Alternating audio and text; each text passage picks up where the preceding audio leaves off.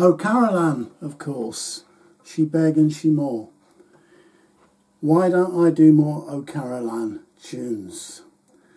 I guess it's because they are so popular and they're all over YouTube that really I haven't concentrated on those. I've also played them for years in the local session, so pretty much most of the popular Oh Caroline compositions I've played at some stage or other and know them.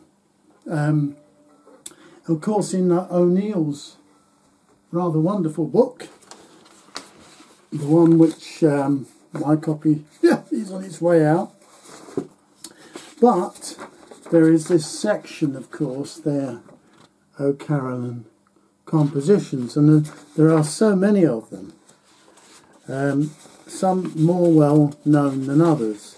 So yeah, I will try and put more of those up if you feel that would be interesting, and I will try and put a simple lesson together to show you the way that I tackle playing those. So I will try and do more Oh Caroline. Thank you.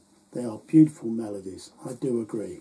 Following on from that for a moment, the very first Oh Caroline composition in this book by Chief O'Neill, who collected so many tunes, is the Lamentation, or the Lamentation of Owen Roe O'Neill.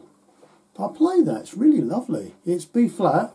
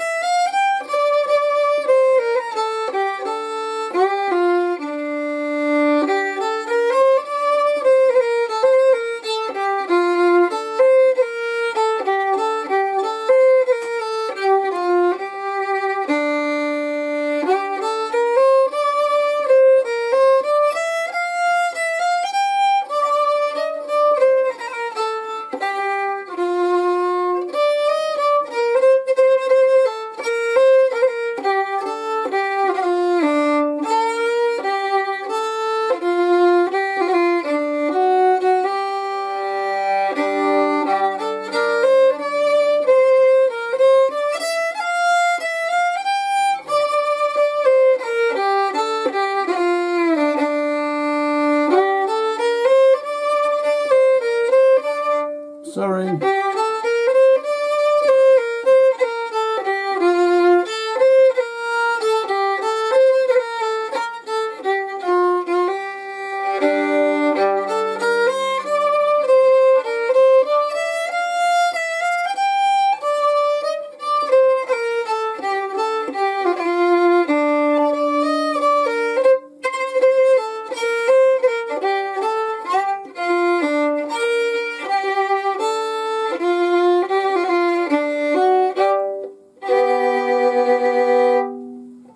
That's a nice tune. That's one I'm going to learn. Yeah, I was just reading that straight off the dots there. That's why there were a couple of mistakes. But hey, what a lovely tune. Okay, I will definitely start working on Oh Caroline tunes. I haven't played that one before, so I must go through this book again.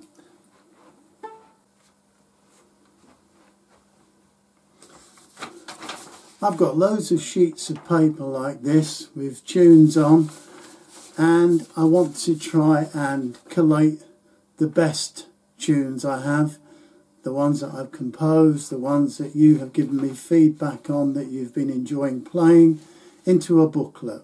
There have been so many requests now for a booklet. One query that came in from the feedback earlier this week: why don't I have a Patreon site? Well, I've looked at it and a few of my friends have got them, but I've always felt it's nice to share everything with everyone. However, if you do want to contribute to my channel, then I've set up now a simple PayPal me stroke PeakFiddler, and contribute whatever you like. It's entirely up to you. But I was planning, I'm hoping to use whatever contributions do come in to getting this book self-published and underway, so that it will be available hopefully via a distribution, an international distribution company, possibly Amazon, possibly another. I haven't really looked into that yet, but that's the route I'm taking at the moment. So if I can get funds to cover the cost of the publication, then I'll go ahead and produce whatever we can. I've certainly got some feedback from your comments, which are the most popular tunes that I've recorded over the number of years, and obviously those will be the ones that I will include in this collection of tunes. So if you feel like contributing, thank you very much. It will help me along the road this year. I've been asked about the guitar tuner, or rather guitar and violin tuner that I use. Now I wonder if you can see that. I wonder if that's coming across clearly. It's this one. It's on. This is an Android phone. Nothing fancy about it. And this app is developed by A4 Tune Labs. I wonder if you can see that. It's a freebie and it's excellent. Works very, very well indeed. If you pull it up, I've got it set to violin at the moment, and you can get a nice audible note.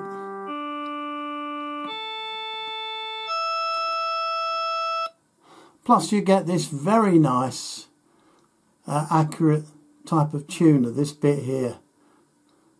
Very handy indeed. And funnily enough, I use it also for my guitar. There, it's set to guitar at the moment. I go back there, there we are, guitar now. And I can use it on the 5-string banjo. Where are we? Banjo, there. That's on the banjo now. So that's 5-string banjo. The G tuning, standard G tuning. And likewise, I can use it on viola. I can even use it on my bass. The 4-string bass guitar, which is pretty good. Not many instruments will go that low actually, so not tried it on the bass as such. I tend to use my ears more on there. There's even the dreaded ukulele, for those of you that play that. Cello, and something called a shamisen. That sounds interesting. Sounds like some sort of oriental instrument. I don't know, perhaps you'll correct me on that. No doubt you will. Anyway, so that's a tuner by a company called A4 Labs. Excellent, excellent. And it didn't cost a penny. Absolutely amazing. I better be quiet though, because they might see this video and think, oh, we need to charge £25 for that. Anyway, there you go. So that's the tuner that I use. This is an interesting one. On a piece of music like this, this is the blues tune that I put up a while ago. And those little letters there above the tune, those are actually the guitar chords. You'll see that on a lot of my music. So the little letters that you see above the musical stave are the guitar chords. I put them on there because I do play with guitar players and they do like to have the chords. So that's what they are basically on the musical notation. And this thingamybob here, this crotchet that has the little sort of equal sign, 140, basically that's beats per minute. So it's 140 beats per minute is the equal length to a crotchet. So generally, if it says 140, that's what I set my sequencer to, or my ABC editor to. So one crotchet is 140, and that's basically the speed that the tune is running at. So that's what the letters are, and that's what the crotchet symbolises, the beats per minute basically.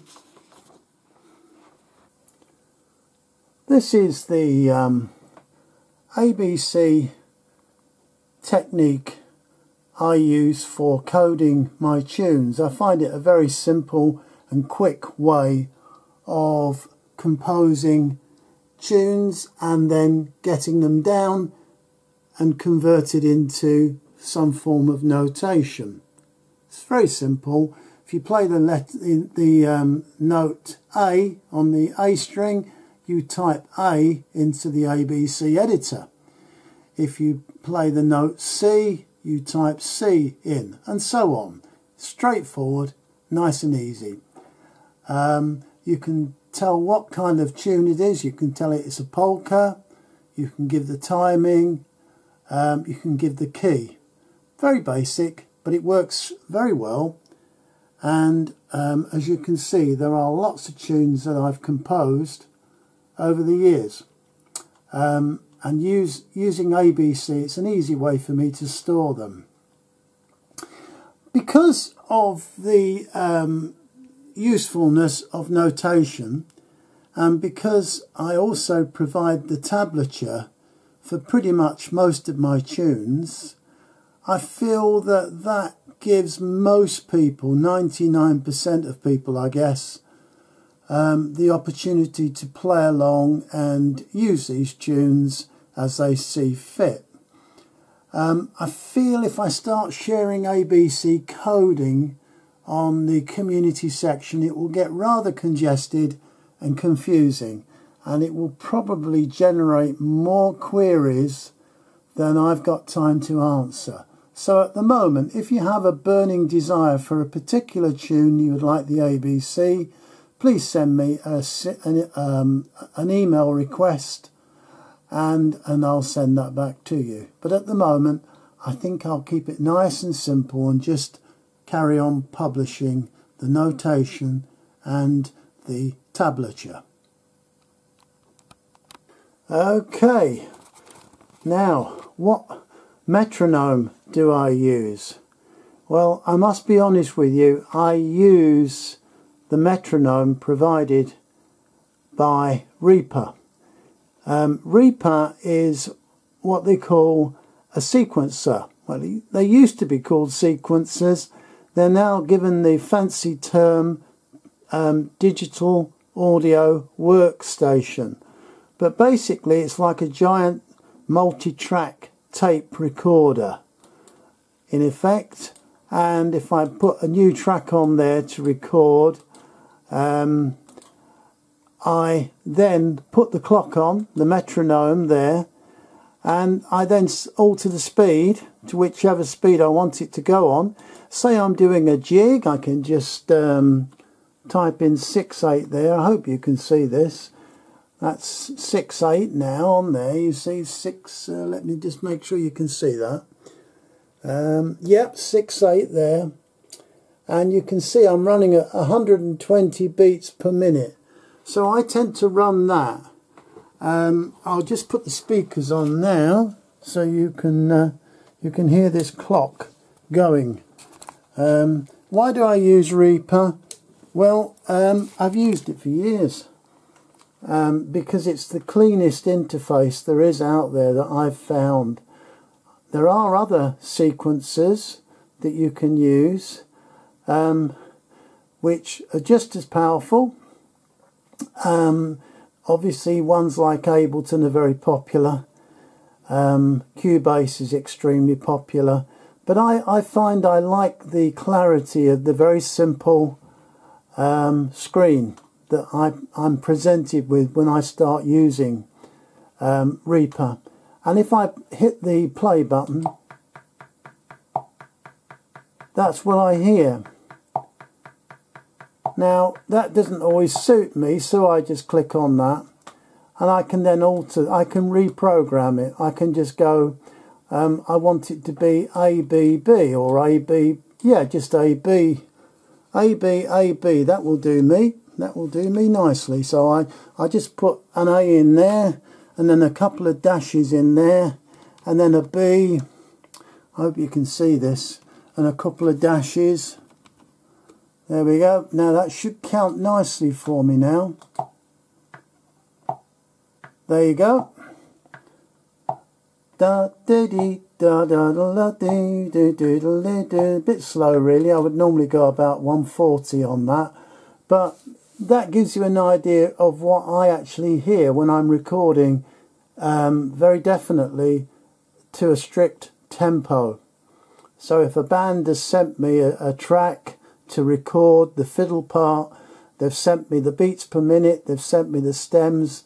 I can explain what stems are in another video, but I then set my DAW to the tempo, and I can hear through my headphones whilst I'm recording the exact tempo that I should be playing at.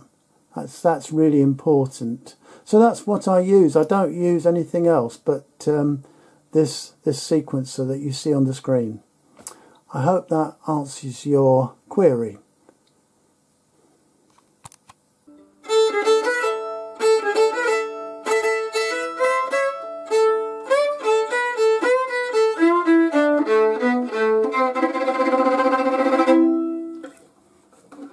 In and out.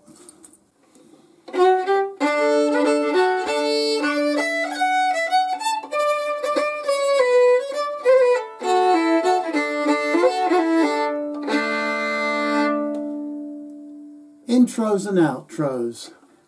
How do we get into a tune? How do we exit a tune?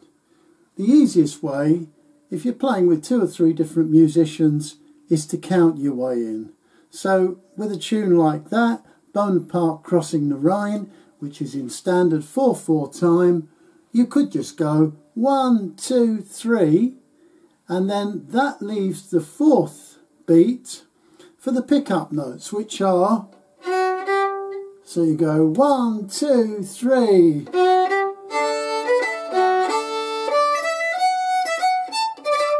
That gives everybody a chance to get in there at the start of the tune. So that's a nice easy way. There are other ways, of course. You can play your way in. You could do something like this.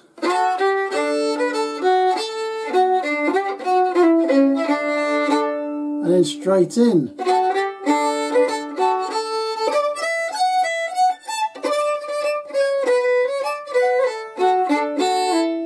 I'll play something like that intro again.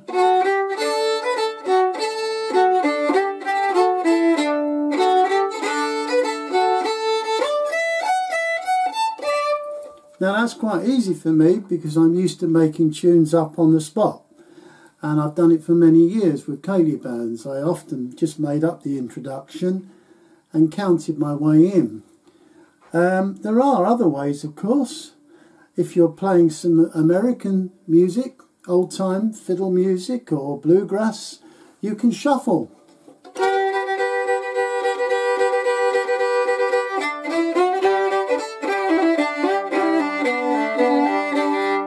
That's just simply playing a double stop.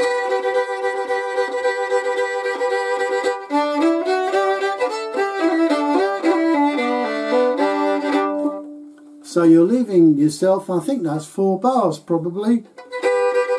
2, 3, 4. Yeah, pretty much 4 bars. And then there's a sort of 1, 2, 3, and then it steps in, da, da, da, and then you're straight in. So that's another way of doing shuffles.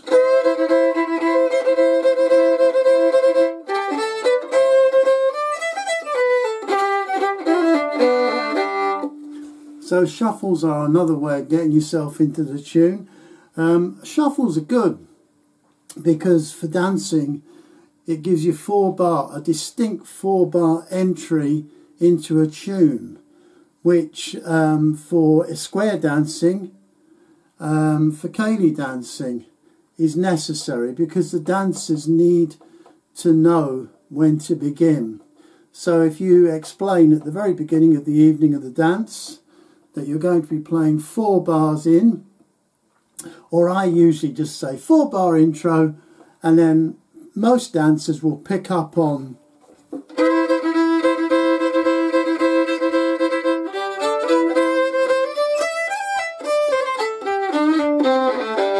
and so on. Most dancers will anticipate that starting point, and away they go, and that's quite important.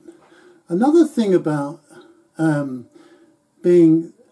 leading into a tune, starting a tune, is you've got to, prior to actually starting, you've really got to think very seriously about what the tempo should be, because it would be the easiest thing in the world to start too quickly. And with certain tunes you can regret that, because you can be halfway through and thinking, goodness me, I've started this tune far too fast. When I was first learning the fiddle, for a number of years, that was a real problem I had to overcome, being able to hold myself back. It's because when you're playing in front of a live audience, or when you're playing in a session with other musicians, it's an exciting atmosphere, and it tends to reflect in your own keenness, your sort of anxiousness to get on with the tune and play it. And it's very easy to slip into something too fast. I mean, the worst one for me is Farewell to Erin.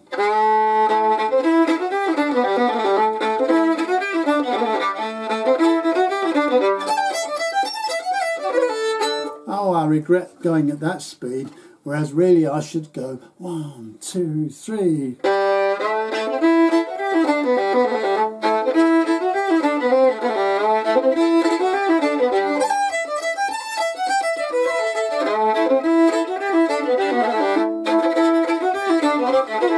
And so on.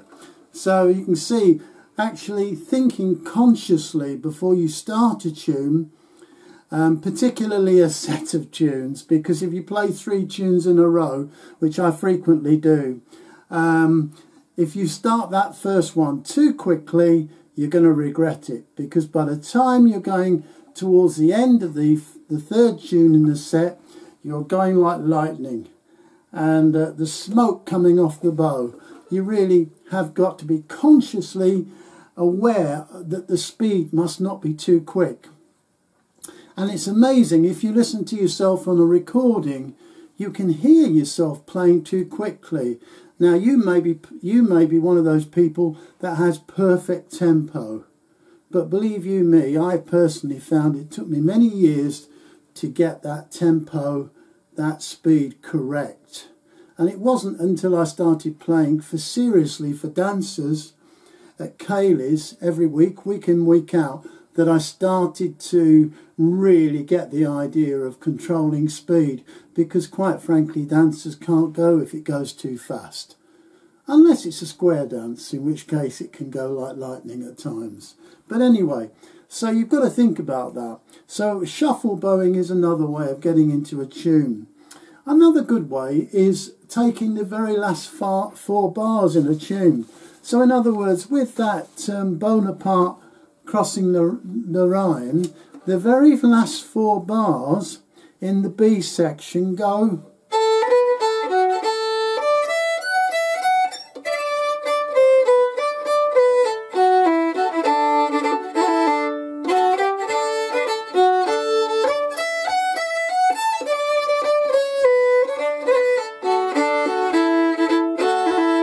So what I did there, I played the very last 4 bars in the B section. That's the piece of music I posted in the community section a week or so ago. So you should be able to find that okay. But the very last 4 bars in the B section go.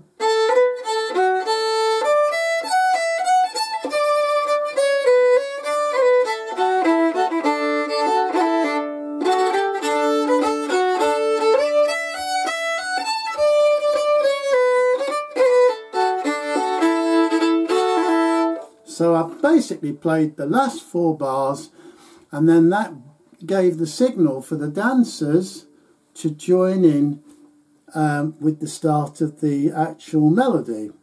So that's another way. Now if you're just playing that in a session, you would just come in with something like this. 3, 4.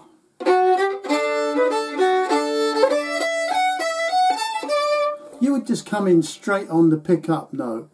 You might shout to a few of your friends, Bonaparte crossing the Rhine, but then they would actually listen to you starting the first couple of bars before joining in.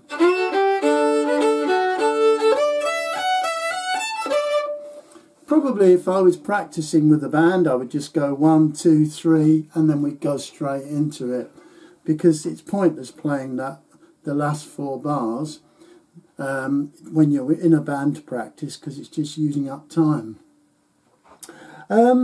Also, you can do the same thing with the last 2 bars, I guess, the same thing.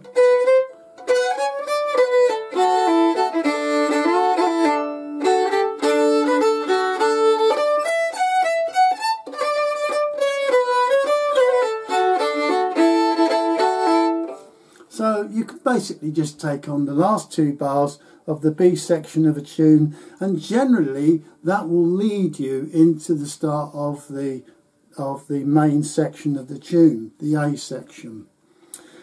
If you're playing in 6/8, something like, well, I've got the tenpenny bit here. I must have done this for another lesson of a week or so ago. Anyway, the tenpenny bit. Yeah, if I was counting this in, because it's 6/8, 1, 2, 3, 4, 5, 6, 1, 2, 3, 4, 5, 6, you can't go 1, 2, 3 because it gets a bit confusing. You've got no space to put in your pickup notes. So what you do is just go 1, 2, 3, 4, da da da da. I'll play it for you. 1, 2, 3, 4.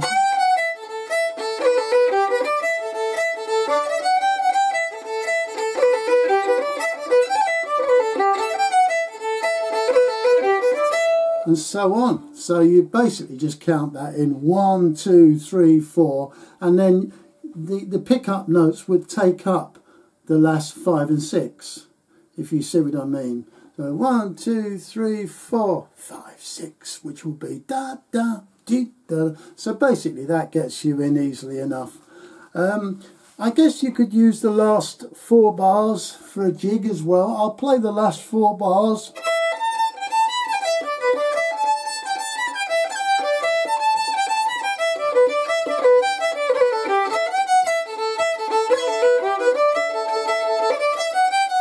And I'll play the last 2 bars now.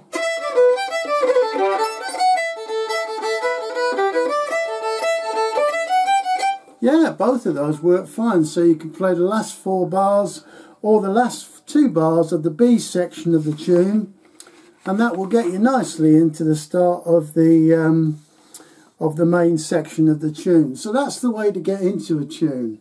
How are you going to get out of the tune? Now, I have different techniques to this because I must admit I love making up tunes on the fly. But what you can do, say you were playing Bonaparte Crossing the Rhine, the last 4 bars sound like this.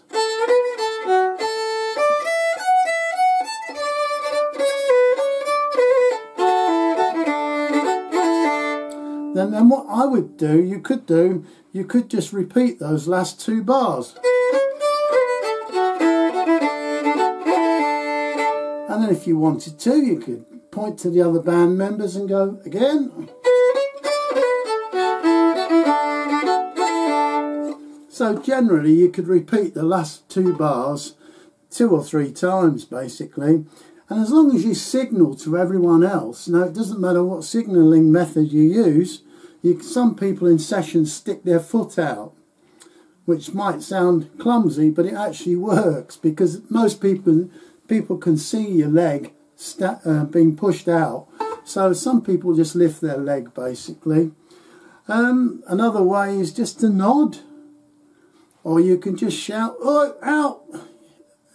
Shouting out's a good way of doing it. Yeah, frequently with the band where it's very, very loud and you can hardly hear yourself thinking, and you've got the drums playing, just shouting out and just repeating the last 2 bars works an absolute treat. So that's another way of doing it. One thing I like to do with repeating the last 2 bars is this.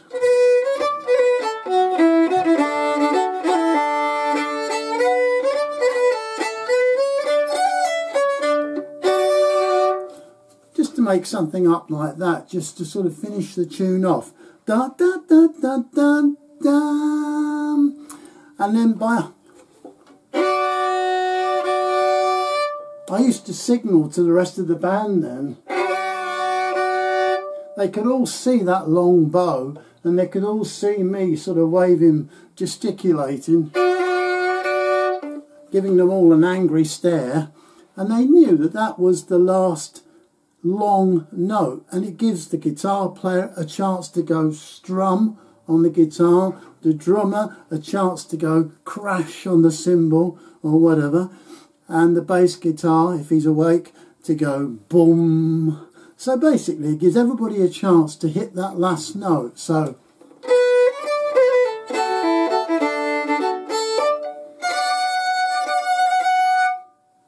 you see, a nice long note like that means everybody can finish at the same time. Basically, as long as you all start and finish at the same time, then great, it sounds quite good. So those are some of the ideas. I've mentioned about the tempo, of course, repeating the last 2 bars, last 4 bars, and just making a little change.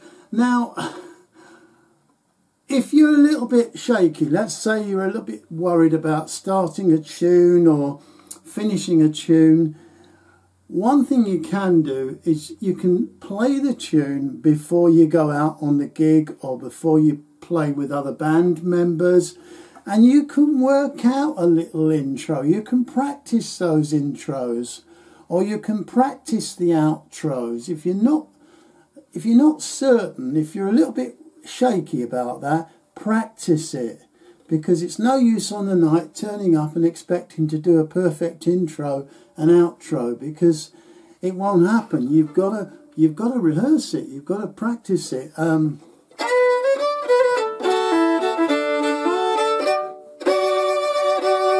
That kind of just takes a bit of practice, and you get used to it after a while, and it really becomes dead easy. You don't even think about it then. So someone shouts out 4-bar intro straight into this set of tunes, you're straight into it. You know exactly what to do. And that's just familiarity. The other thing is, if you're playing a set of tunes, say you've put 3 tunes together. I do this occasionally on some of my videos. Practice the change from one tune to the next. Do not think because you can play all 3 tunes individually perfectly, which I know you can all do that, do not think you can change from one to another without practicing it. Now, it might just be me, I don't know, but I have difficulty sometimes. Members of the band will tell you I sometimes change into the wrong tune. It has been known, because I don't use music on the stage. I do it all from memory. I'm not a big fan of having musical notation in front of me. I just like to play as the tunes from memory. That way I can see what's going on, and I can enjoy the evening, and I can relate the speed that I should be playing to the dancing speed, and I can see what's going on and feel what's going on. Now, so I practice the changes from one tune to the next. So I might play the last 4 bars of one tune and the first 4 bars of the next, and I'll do that quite a few times until I basically remember the set of tunes. And then what goes on in between really is easy, because I know the tunes pretty much by heart anyway. But if I've put a new set of tunes together, it's important to practice the changeover from one tune to the next. So don't just think about intro and outro, think about change over from one tune to the next. Okay, that's really it with the intros and outros. If there are any more further questions about this, then leave a comment, please, and I'll do my best to try and give you any information that I possibly can.